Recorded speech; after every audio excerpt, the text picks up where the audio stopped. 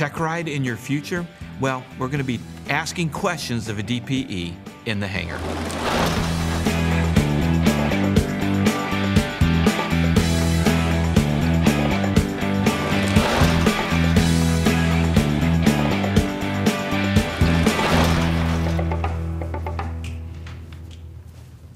Hi, welcome to In the Hangar. I'm Dan Milliken. And I'm Christy Wong. Today's episode is brought to you by our awesome sponsors, Colton Mortgage and Flying Eyes Optics. Well, we get a lot of questions about check rides. All the time. And to have a DPE that you can just casually ask questions to is like gold. Invaluable. Invaluable. And joining us again is one of our favorite DPEs, a DPE that I use for a check ride. Near and dear. Is Joey Johnson. Joey, thanks for coming back on the show. No problem, anytime. Christy, good to see you again. Good to see you. Okay, so what we're going to do is we are actually going to open this up to our studio audience and get a lot of questions, hopefully. Well, we'll see. I may have to goad them a little bit. No, they're good. But I'm going to start with just a few. I'll tell you a story that I heard the other day from somebody. He was on a check ride, his private, and he was flying in a light sport with the DPE. And they were going through, they hadn't quite finished, but they'd gone pretty far, and they were doing a steep turn demonstration, and the propeller snapped. It was a carbon fiber propeller, snapped and broke off the other one, and effectively, trashed the plane. And the pilot, the student pilot, put it down gracefully in a field with no problem at all. And that's a pass in my book. Exactly. So the DPE passed him. He said, "You got it." And later, when he went for his commercial or one of the other IFR commercial, one of the later ratings, the DPE failed him and also told him that the initial DPE should never have passed him because he didn't technically complete it and all this kind of stuff. This is correct. So he. But you would have passed him. No. Well, I just say that the fact that he put it down successfully. I've had emergencies during our check rides. Oh, you have? Yes. Okay. Ooh, I'm going to talk about I want that. to hear that story real quick. So, but anyway, if you have an emergency during the check ride, this is one of the things that we brief. Right. That the check ride is over. And we are now focused on handling the emergency and get ourselves safely back on the ground. So if he didn't finish the ride and actually gave him the certificate, then that was incorrect. And what I meant when I made the comment, that's a pass in my book, is, hey, he did a great job, that's a pass. Yeah. Well, I thought interesting, too, is that the DPE let the student fly it to the ground. So the DPE is not officially the pilot in command of the aircraft during the test. Right, this is the first pilot in command mission of that pilot. Correct. Well, with a passenger. With a passenger. Because they're PIC when they're solo, yeah, that's right. but yes. Yeah. Okay, well, anyway, that's just an interesting That is tidbit. an interesting story. Yeah. Okay, so I want to know what kind of emergencies now that you've experienced as a DPE on check rides. Scariest one. The scariest one? Oh, gosh. I haven't had Let's just go straight to the top, I guess. I haven't had really any scary emergencies, nothing. Look at Joe. He's made of steel. What, have you only had like 4 check rides in your life? Right. You flew with me. True. I have fun with you. I can attest that. Well, I had an electrical issue once in which the master switch failed on the aircraft, and it basically shut down all the electrical power on the aircraft. The landing gear on this aircraft was electro-hydraulic, so therefore we had no power to put the gear down. We were into now an emergency gear extension, if you will. Mm-hmm. We followed the POH. We, completed the procedure, if you will, which in that airplane it's a Piper, and if you know Pipers, it's a knob. You push or pull the knob, and the gear free falls, right? So, but you have no way of knowing. There's no external indication. You have no lights because there's no power to tether the gear down. And now you have no radios. You can't squawk 7700. And you can't call the tower, hey, does my gear appear to be down?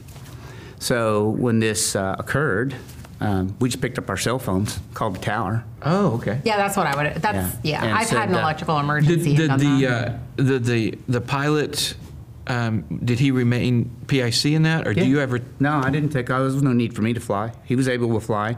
I actually worked the manual for him and ran the checklist to make sure that we weren't missing any steps. Everything was followed verbatim. And in that moment, do you say the check ride's over? Yes. Okay. Yes. And that way everybody can just yeah. You can relax, I guess, would be a term, right? You can relax. We're about to die. During your emergency, during your emergency. And then we reported it to the tower and came in and landed uneventfully, of course, and taxied the aircraft. And at that point, it's a matter of doing reports. So. Okay, before we kick it to the studio audience for DPE questions, what is the number one question you get these days from a student? That's a good question. That's the question. That is a good question. In what frame of mind? Private. So in the private. I know what it is. How much do you cost? Yeah. I do see that a lot. That is definitely a popular question. What's it going to cost me today? Well, and let's go off that. Let's just you see in social media aviation forums people just saying, "Oh, it's a ripoff, and they want cash only, and blah blah blah blah blah." I mean, but I know I've done some research. You guys you're not getting rich off of check rides. No. And you have to pay a lot of your own, all of your own expenses. You're not an employee of the FAA. No.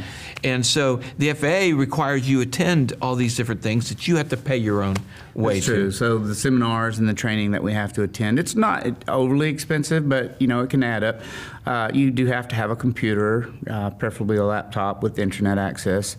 At one time, I used to carry a printer with me. Did I say printer twice? I'm sorry, a laptop. No, you didn't. Okay. So you need a computer, let's put it that way, portable, so a laptop, that you can access the FAA's websites in order to process the necessary paperwork.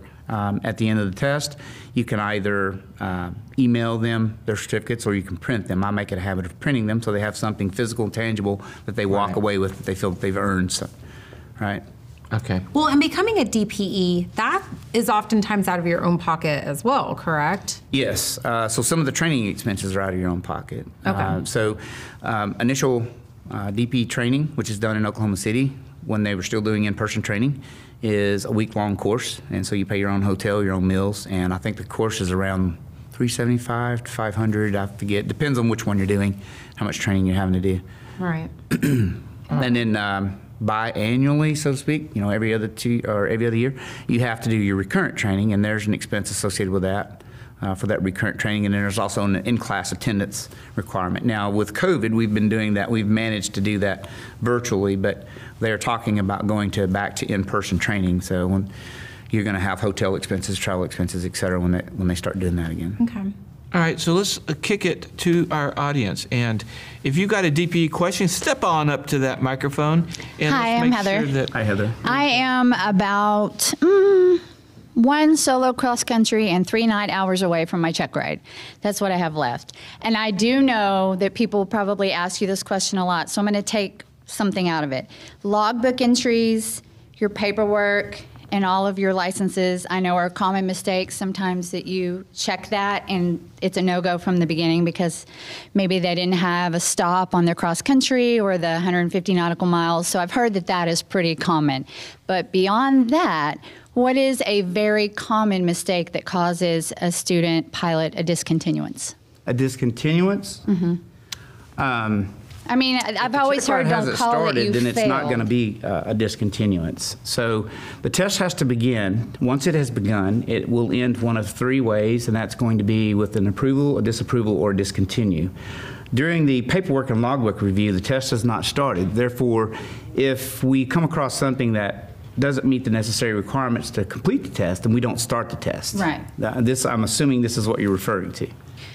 Well, I'm just saying I know that's a common thing. You can't even get started. But let's say you're to the practical part. What is, are there certain maneuvers that are common failures for students?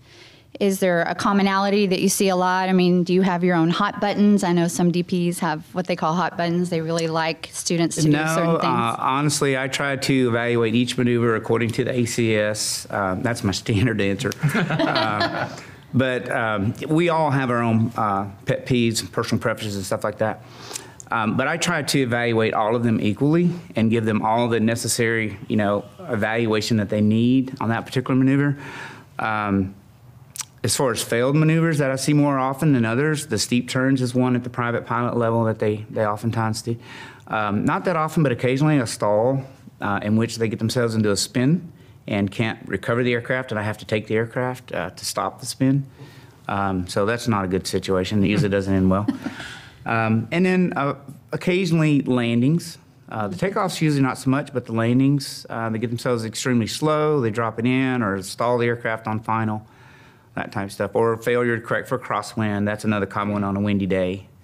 I would say, without a doubt, having that question, if I were to summarize the answer, I would say aeronautical decision-making is probably the one biggest cause. Okay. At the private level, we still haven't fully developed that skill, even though we like to think we have. A gentleman much smarter than I am told me once, he said, remember this if you remember nothing.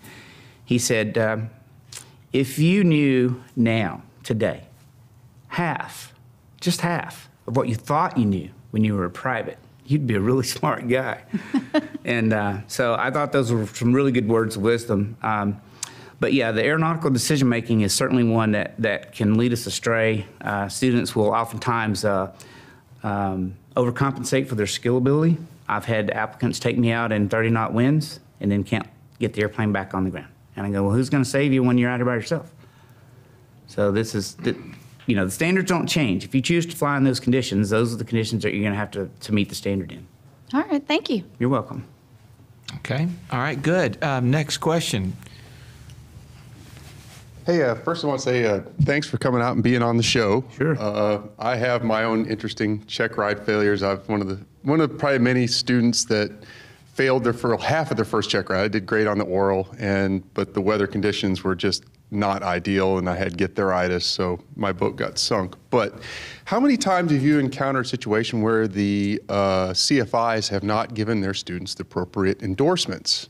That is a very common one, actually. We did a show a few years back on just that very factor, was lack of endorsements. Then the check ride's over before it ever started. Yeah, as a matter of fact, we have an episode, and I'll put a link up there, that because I talked to Joe about coming on to the show, and I said, hey, what would be a good topic? And that was what he said. The number one thing right now I'm dealing with is CFIs not doing their endorsements properly. So we did an episode all about that. Sounds like CFIs need to take a class. Well, I bet you've thought that once or twice. Yes, I have. Yeah, and I can speak to that as a CFI, because there has been one time where I inherited a student from a previous CFI. The student had not passed their check ride, and I failed to give the student the 6149, which is basically the retest. I did the 6139, I made, even redid, and then I spaced it. I mean, CFIs are humans too. And the thing is too, the 6165 is not very user-friendly necessarily, and so you're kind of going through and you're like, all right, I've got all the endorsements. Clarify, you're talking about the circular, not the reg. Yes, yeah, sorry. See, yeah, okay. The AC, 6135, the circular, not the sorry. reg. I can't see why there would be a mistake here. Well, yeah, it's the AC 6165. It's not necessarily user-friendly, and so you have to really know how to use it, and even going through it and knowing how to use it, you're like, okay, I think I've got everything. I've endorsed 7 endorsements, and then sometimes you just forget one. Yep. So. Back to your question about the endorsements. If an applicant shows up and they're missing an endorsement, if the instructor is available, oftentimes we can round up the instructor, get the missing endorsement, and move forward. So it's not always an end of the day kind of deal. It just really depends on if he's available or she's available, as the case may be, in order to make the necessary endorsement and move on. Okay. The next question could put you potentially in the hot seat, so if you don't want to answer, it's totally cool. Are you familiar with Ken Whittakin, the San Antonio DPE I'm and familiar with San that. Antonio FSDO? What are your thoughts on that whole situation, with them being released from his duties? Well, this is what I can say about that. I'm not privy to all of the facts surrounding that situation.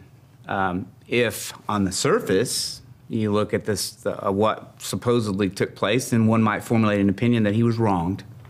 However, there's probably mitigating factors that we're not aware of that the FAA said, no, he was wrong, not us. So I can't really say one way or the other because I was not directly involved in the investigation. I don't have all of the facts surrounding that, so I don't speak to an opinion, if you will, on that. Does that make sense? Yeah, you should run for office. Yeah, right? You smoked, but you did not inhale. Right? All right. All right, thanks. Yes, sir. Okay, so yeah, that was really good, especially on the endorsements. And We actually are going to have Ken on. Oh, is that right? Yeah. Good deal. So, all right. Get down here where I can reach it. Okay, I'm Mary Latimer. Okay, as a flight instructor and mentor for a lot of other people, I get a lot of people prepping for an oral. And a lot of instructors tell them when the examiner asks a question, you answer like you would in a court of law with a minimum number of words. Just say it as briefly, and don't elaborate in any way, shape, or form. And my opinion is, tell them what you know. Don't go down rabbit holes. What's your... I actually like that advice that you give them, because what you don't want to do is you don't want to seem standoffish, where it's yes, no. I've actually had that applicant once before, and at first it was funny because I could see what he was doing. But as the process went on, and I kept reminding him, look, we're here to have a good time. We're here to make sure you know what you need to know, that you're a good, safe pilot. So just give me the full answer. Don't make me drag everything out of you, which is what it turned into towards the end.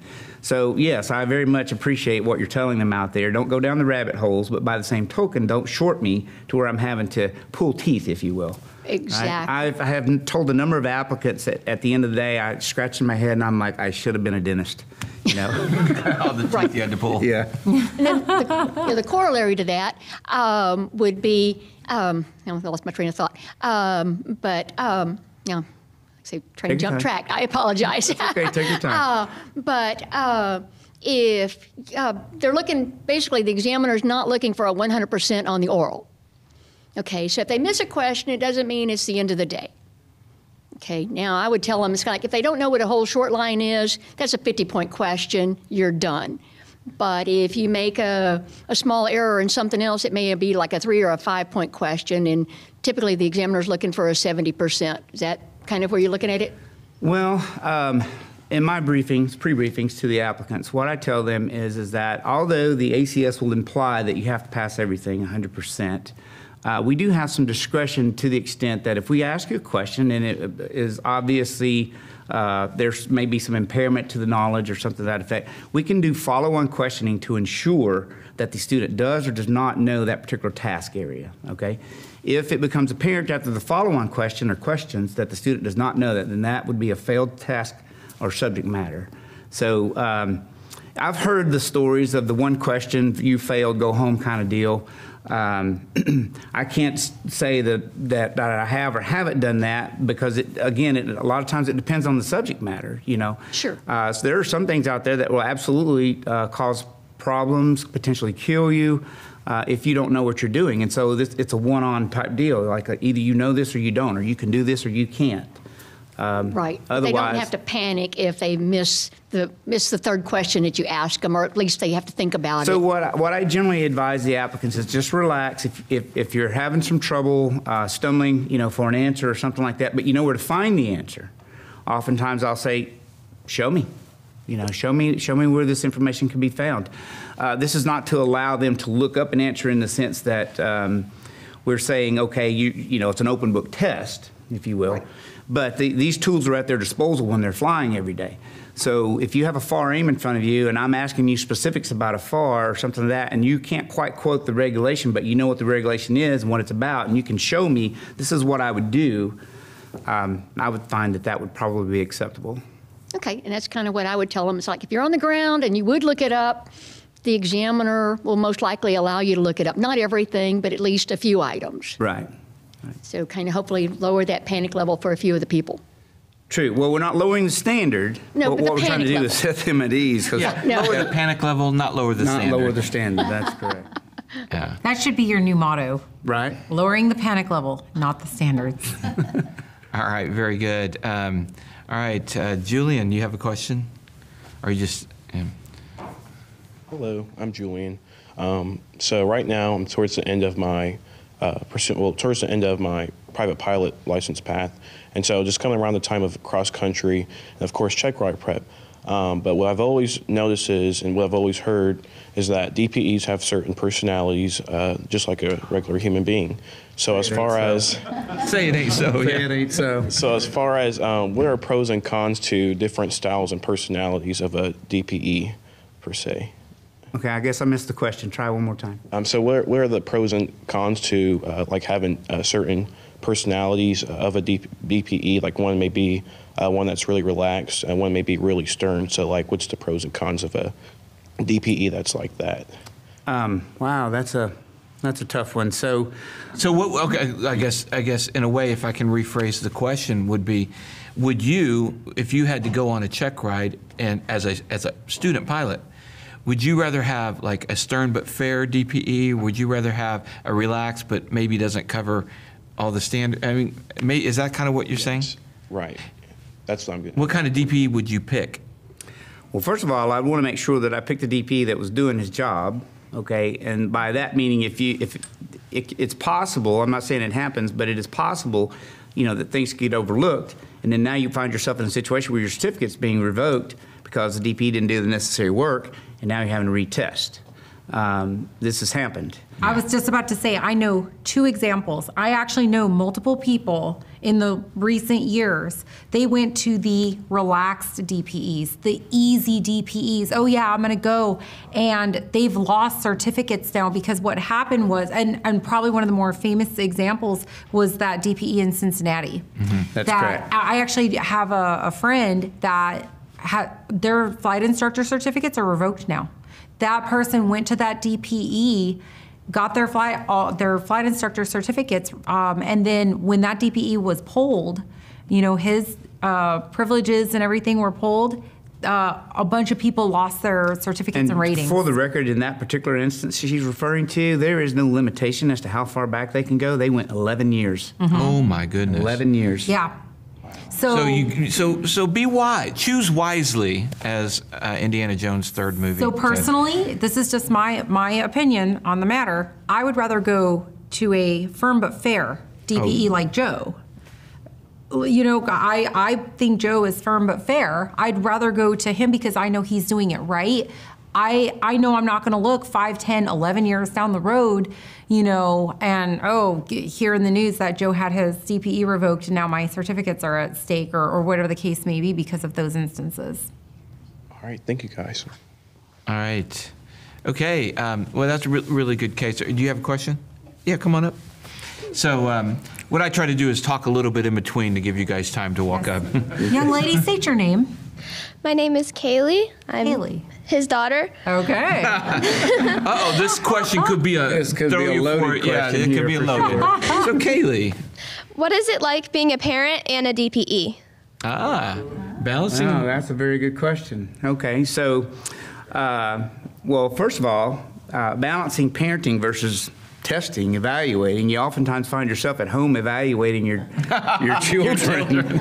And sometimes they don't pass. That's right, they don't pass. And so- we got a discontinuance here in the Yeah. kitchen. Your bedroom is a discontinuance. Yeah.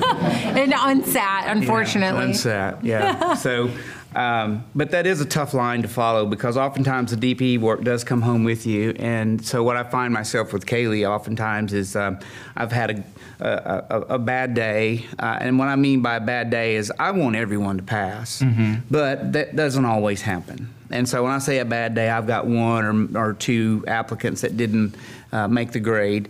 And so I feel bad for them. And so my mood's a little off. And then so often you come home and then they don't know this. Right. And so they take the brunt of that bad mood, if you will. So, but to answer the question, what's it like to be both a parent and a DP? It can be tough. It can be tough. Wow. So, so DPEs are humans too? I did not know that. I know. was beginning to think otherwise. Yeah. So. Amazing.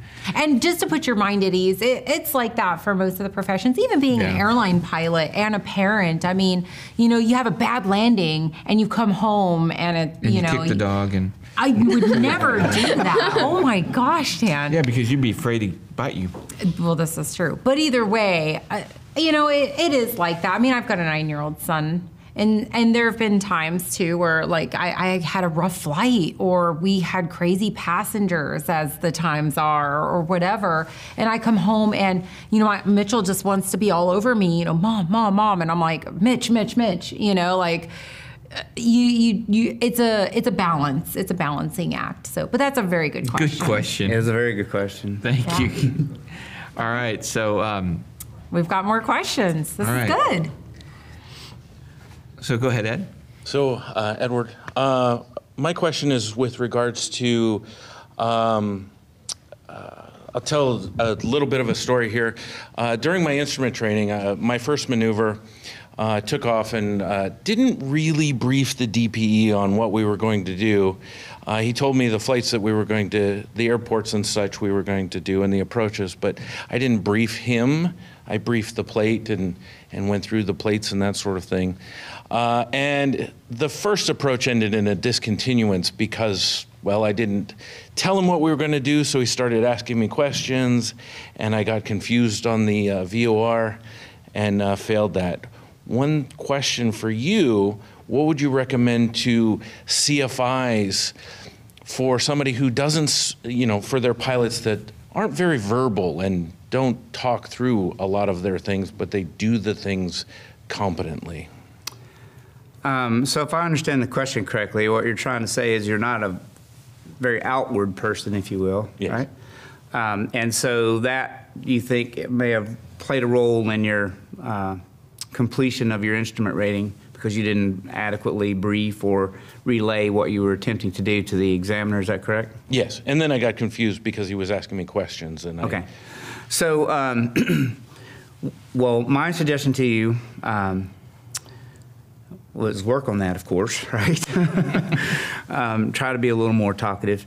But oftentimes we find ourselves talking to ourselves inside, right? About what we do. Okay, don't forget to do this and dial in this frequency. And oh, by the way, I got to remember to identify the frequency, or I've got to set the inbound course, or we've got to change altitude at this distance, etc. So that would be something that you could relay to the examiner if you think that he's confused or doesn't understand. The chances are, and I don't know your particular situation and to why it ended the way it did or what led up to that. However, oftentimes what I find, if I see a student going astray or an applicant going astray, I began to ask questions to try to determine or to ascertain, why are we doing this? Where are we going with this? What's the ideal outcome, in this situation right here? And then if they can answer that, meaning, well, I was doing this because, et cetera, and it relays to me that they know what they're doing or they were planning to do what they needed to do, then I'm okay with that. And we move on because now I know that they know what they're doing, rather than them sitting over there and me wondering, what is this person actually doing here?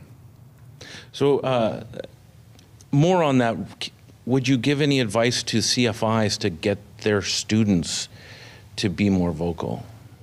To tell the CFI, you mean? Before they come to you. Okay, so if I understand that correctly, you're wanting me to say this is what you should do as an instructor to make sure this doesn't happen to your student? Yes. So that would probably come down to the preparation segment of the training, in which the instructor should sit over there and play evaluator to see how you're going to respond. And it's hard to do. It really is. It's certainly an acquired skill, because even as evaluators, there's not one out there that won't tell you there's oftentimes tendencies to want to try to parlay information to the applicant, but you're not allowed to do that. So. Well, and Edward, I'll tell you this. Before my private pilot check ride, I can't remember if it was an instructor or somebody else. They told me that you need to be vocal, and for some reason I thought, you know what, I just need to speak my thoughts out loud. Which is exactly what I was just saying. Right. Yeah. And when I did that, when I met the examiner at the beginning, I said, I'm going to just speak my thoughts out loud. And I told him that so that he would kind of know that I'm just not being chatty Cathy for the sake of, but that I'm just going to talk out loud. And what's interesting is that in my pilot flying ever since, I do that whether I'm alone, whether the cameras are on there or whatever. I talk out loud things, and I find that I'll actually focus on them better, because if I do a checklist by just reading, I'll realize I didn't do the last 5 that I just read through. Whereas if I say it out loud, then it's a lot better. So I think that for me, it was a matter of I just had to speak my thoughts, like what Joe was saying. And my advice from one CFI to another CFI is if you're like an independent CFI, for example, just doing Part 61, I would say have your student go up with another CFI, just kind of like a mock check ride, to get another set of eyes on it, because they'll be able to relay that information back to your primary CFI saying, hey, they need to talk more, they need to do this. Because your CFI, they've flown with you so much, they may be able to interpret what you're doing. They may not necessarily realize, oh man, he's not talking the way he should. So. Yeah, and it just, for me, telling the DPE that I'm going to tell my thoughts out loud kind of gave me permission to do it, and so I wasn't stressing about it as much, I think. Mm-hmm. So were you able to retake? So for that flight, I made a turn before I was supposed to at the hold, and he said, okay, check ride's over. He asked me, he's like, were you supposed to turn there? And I was like, no. He's like, okay, check ride's over. I was like, can I continue? He allowed me to continue the rest of the flight, and then all I had to do was that one hold again. Okay, that's not so bad. Yeah, so I had a happy ending. Yeah. It was a learning experience. Absolutely. Okay, thank you. I have a question. Go for it. Why are DPEs in such short supply these days? So, good question, right? Because we're all here on this show, that's why. Yeah. Well, the biggest problem right now is COVID has made a lot of them sick. And so we have a lot of them that are out and haven't recovered. Some of them have other medical issues, so we have that as well. I would say, this is purely speculation on my behalf, that roughly half of the examiners we have are doing 100% of the work. The other half are either out with medical issues or simply can't cover that much of the work. For a variety of different reasons. So, not trying to throw anyone under the bus. I'm just saying that some people have reasons why they can't do as much work as other designees. So, there's times when I'm like, man, I really need a break, When you look at the rolling count of how many check rides you've done in the last 90 days, it shows up in your DMS, and you're like, wow, where do I find the time to do these? And then that kind of comes back to the question my daughter brought up: how do you be a DP and a parent at the same time? Right, exactly. Got one more question. I'm sorry, Michael, I didn't. That's okay. All right. As Christy mentioned a second ago, when you fly with a student, you're actually their first passenger. But for a young green student, you're not just a passenger. You're like the FAA god with a small g. All right. But you're also their judge. Have you, for somebody with test anxiety, have you ever flown with a student, not necessarily during the check ride, but like a pre-check ride flight, just to kind of ease a student's anxiety? Or at least met with them beforehand, before actual testing day? So there's rules and regulations regarding what you're referring to or speaking of. We're not allowed to do training in the last 3 hours of their preparation. So that would fall within that guise. If I were to go out and fly with you and give you any sort of training whatsoever, you would have to get 3 more from an independent instructor, other than me, after that flight before you could test with me. Well, outside of a training aspect, just to be a passenger in the seat with them, so that the day you do fly with them and judge them, that's not the first time they're seeing you. No, I have not personally engaged in that. I'm sure it's happened, but not me personally have done that.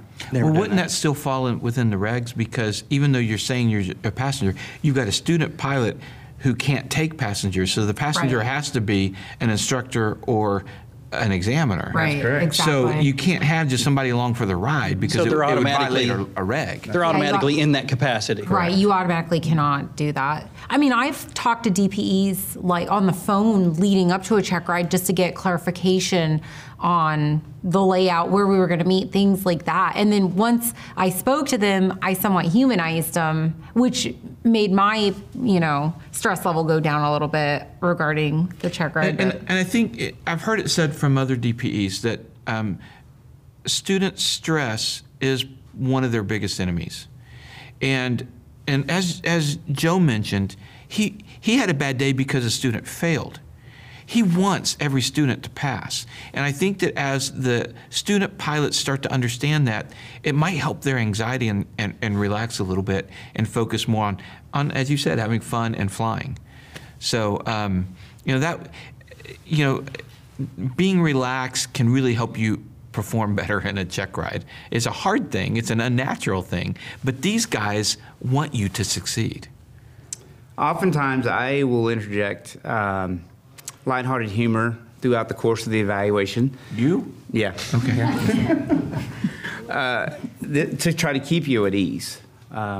So as he's got Snoopy everywhere on his coffee everywhere. mug to his icon to his emote. Everything is Snoopy. So, just an example, I might reverse the hair color and the eye color and say, you have blue hair and green eyes. Is that how this works? Or with respect to the conviction, I go, now, it's been at least a year since your last conviction, right? And so what this does is kind of let them know I'm as human as you are, and I'm not here to just take your money and run. I'm here to give you a fair evaluation and determine that you meet the necessary standards to operate safely within the National Airspace System. Great, thank you. Awesome. All right. Well, Joe, thank you so much for coming on again. Absolutely. As always, it's great to have you on the show. Always a pleasure. I want to know what questions you guys in our viewing audience have for DPEs. We love these kinds of questions because it keeps it fresh, and there's things are always changing and fluid. So please leave those comments below. All right. And like, share, subscribe, all that good stuff. We appreciate you helping us grow the channel. And until next time, we'll see you In the hangar.